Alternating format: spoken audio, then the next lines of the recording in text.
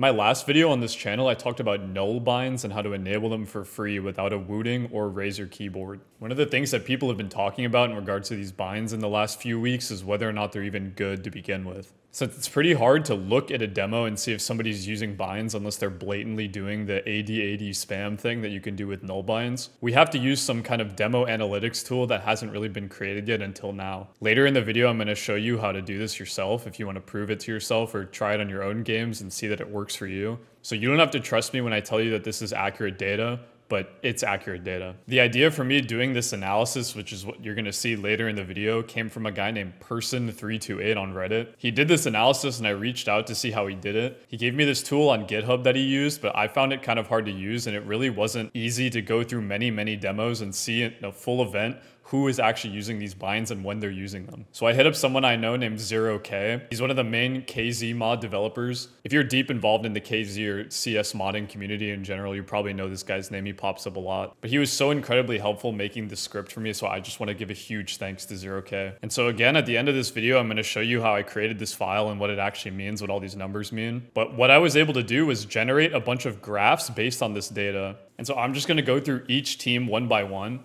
and explain these graphs as you see them. So this first graph kind of puts everything into perspective very well. As you can see on the y-axis, we have the number of ticks spent in AD overlap. So if you have null binds enabled, as I explained in my previous video, if they're always on, you will always have 0 overlap. It's not possible to press A and D at the same time. And so this is the purest form of null implementation where it's just on all the time. There are some KZ players who will turn it on and turn it off based on if they need to hit a jump in a certain way or not. But in competitive right now, it's not the meta to turn them on and off mid-game, so people just keep them off. So the y-axis of this graph shows the number of ticks spent in AD overlap. The bottom right shows obviously the players on each team, and then the x-axis that goes across is the match in the tournament. So on the far left is like the first match that they played, and the far right is the last match that they played. And I'm not going to spend this much time on each graph. I'm going to stop on some of the interesting ones, but most of them kind of look the same. The most important thing about this graph is that you can see Wrinkle and Maxter have all of this human error associated with their counter strafes. You can see that overlap exists in a normal pro player. And so even in these best case scenarios for these players, they're getting somewhere around 400. It kind of matched up with 400, 500. All this data will be public. I'll put it in a Google Doc. But what's not normal is that Isaac, Rez, and Alex are all flat 0. The odds that you're going to get flat 0, no overlap are statistically significant to where we can decide that these people are using null binds. Okay, I haven't done the math. You got me. But just remember that these are very distinct things.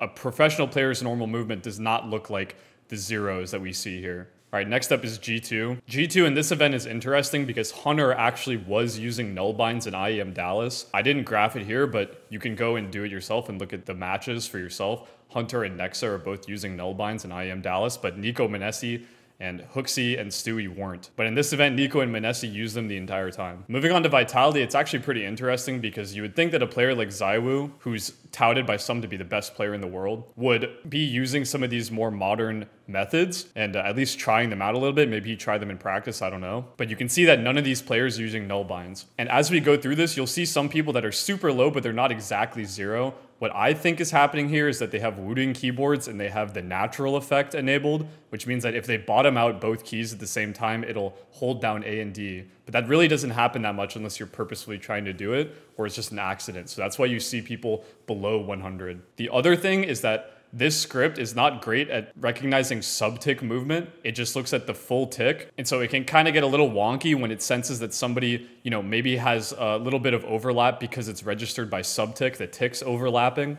But in all honesty, it still is not normal to have double-digit ticks in one game where there's hundreds of thousands of ticks in the game entirely for your movement. So we can say that ZywOo isn't using these binds. Okay, Astralis, Bro, Stown, and Device are all using it, and Yabby and Stare aren't. You can clearly see the difference here. Even though they're close to 300, I think that this just means that Yabby and Stare have really insane movement. I think if you're below 1,000 in your entire match, then your movement is actually really good. But we're gonna see some later examples where people's movement is really not up to snuff, and it kind of makes sense for some of these players. Okay, this one is probably the funniest one. So we can see JDC is obviously using null binds, but Crimbo and Searson and Tabson all have pretty good movement. It doesn't look like they're using null binds because they're all above 300, 400, 500, they're in that range.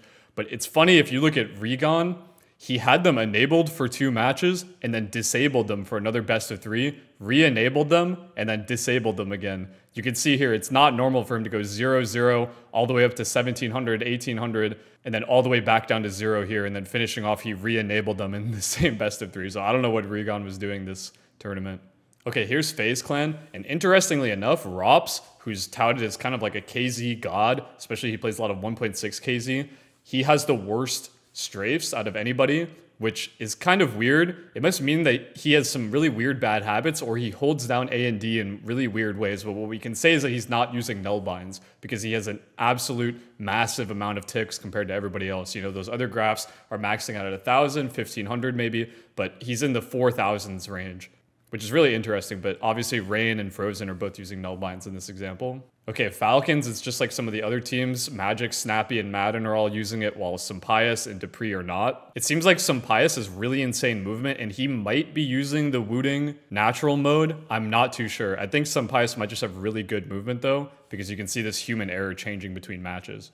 But again, Magic, Snappy, and Madden, 0 human error. It's all done by the script. Okay, here we have Na'Vi. JL has gone on Twitter in interviews to say that he is using nullbind, so we can confirm that he has it, and he looks like he put Bit on, and really I can't tell what's up with Bit being so low, so close to 0, but like I said earlier, I believe it's because of Wooting settings. Maybe there's something on a Razer keyboard. I don't have a Razer keyboard, so I'm not able to test those features, but this does not look human. And then I don't really know what to say about Imma, because in some matches he's peaking up near 200. But again, look at the professionals behind him. Alexi being wonderful. Wonderful is the most insane upcoming talents, if not one of the best, not even upcoming players anymore. And his movement is in, you know, it's spiking to the 900s and whatnot. And this guy has insane movement, right? So I'm willing to bet that Imma has some implementation of nullbinds. Okay, here's Liquid. And an interesting anecdote about Liquid, I believe that Yekindar was the first tier 1 pro player to be using nulls in CS2. And I can prove this by going back to April 17th, when he played a match against Stray Kids in the ESWC qualifier. Him and Skulls, when Skulls was still on Liquid, both had 0 overlap. And this was well before nullbinds were being talked about, right? Nullbinds were dropped by Razer in June, so they were using it in April. And I was sent a screenshot that says that Razer and Liquid have had one of the longest standing partnerships in esports, almost 6 years now. So I wouldn't doubt that Razer was trying this out with Yekindar and Skulls to see if it worked or not, and he gave them feedback. But so what we can see here is that Yekindar and JKS both used it for the entire event. It seems like Ultimate, I don't know if he was using it here, because these aren't 0, but he definitely switches to 0 in these last 2 matches here. And JKS seems to be using it too. But interestingly, we can see Nafly isn't using it at all. I don't know why everybody else is using it and he chooses not to, but it's a personal choice for him. Okay, Complexity, it's more the same. Floppy and Grim are both using it. I believe Elige is using it because these numbers are extremely low in the double digits. I think JT might just have insane movement, and Halzerk is here in the back, and he's clearly not using the binds. Okay, Virtus Pro didn't play very many matches, but we can see here that Norbert has the binds enabled, and his teammates probably don't. Okay, this is kind of a funny graph too, because we can see here that Saw is definitely using it. Shush is most definitely using it, besides maybe the first game, maybe he was, I don't know. Keeksan isn't using it, and Nertz and Tessas both turned it on mid-tournament for the last match, which is very interesting. Maybe they saw how OP it was on their keyboards, I don't know. Okay, now we have Gamer Legion. It seems like Gamer Legion, the only player who's using it is ZTR. And again, they didn't play that many matches, but you can see the data here. ZTR is clearly well below them. Okay, here we have OG, and I believe Thomas is the only player using it. And here, look at Fiku. This is a professional player, remind you, and he's peaking above 4,000. This graph goes up, you know, beyond the graph. I didn't want to make it too big just to account for Fiku, right? But you can see that somebody on this team is clearly using nullbinds. Spirit is an interesting one because Donk is touted by a lot of normies in the YouTube Twitter space, saying that he's the best movement player, how to move like Donk. But Donk, interestingly, doesn't use these binds. Donk seems like a player where if he used them, it actually probably hinder him a lot because he's so dependent on his, you know, muscle memory and his mechanics. And I think messing with that muscle memory might be a problem. But I think the funniest part about this graph is look at Chopper. He's just completely off. He's above 5,000. If there's one player from this graph who has the worst movement of anybody in the game, I guess it's Chopper, which is kind of wild to say. Okay, so I don't know how Cloud9's graph got deleted. I'm sorry for that. I don't know what the fuck I was doing, but here it is. All of them got deleted somehow, so luckily I screenshotted all of them before they got deleted in my Excel. I don't know what the fuck happened. But we can see here that Axile and Heavy God are both using null binds, and then Icy, Inters, and Boomich aren't. And you can see, boom, it just up towards the 3Ks and whatnot. Okay, so now I'm gonna show you guys how to do this for yourself, for your own games, or validate my data, whatever you wanna do with it. It's super easy. 0K made this so easy, and I can't thank him enough for making my life way easier versus me having to do this all individually. So big thanks to him. So the first thing you're gonna wanna do is get Go, which is a programming language that he coded this in. And it's just as simple as downloading it and installing it. I'm not gonna show you how to do that. Okay, and so what I did is I put it in a file here. I call it 0Go in this example. Again, this is gonna be a little bit more advanced, so if you don't wanna do it, you don't have to. And so these files won't exist, but these 5 files will. So these files are just for my sanity. So what you're gonna do is you're gonna go to the bar right up here, and once you're in the folder that you've installed it in, you're just gonna type cmd and hit enter. And this will open up a command prompt in the directory that we picked. If you don't do this, you're just gonna have to change directory to the directory that the scripts are all in. So we're on Zero's GitHub here. And it's very easy to just copy paste this. So you can type it in if you want, but I'm just gonna copy paste it here. So go run print, go overlap, and then dash demo. And so if you wanna do a single demo, let me pull one up here. If you wanna just do a single demo like this, you're just gonna drag it into the file directory here that you have all the scripts in. And I'll just delete that here. And then what is it called? Furia versus Liquid. So Furia, I'll just hit tab. And I'll hit enter. So this will run one demo like this.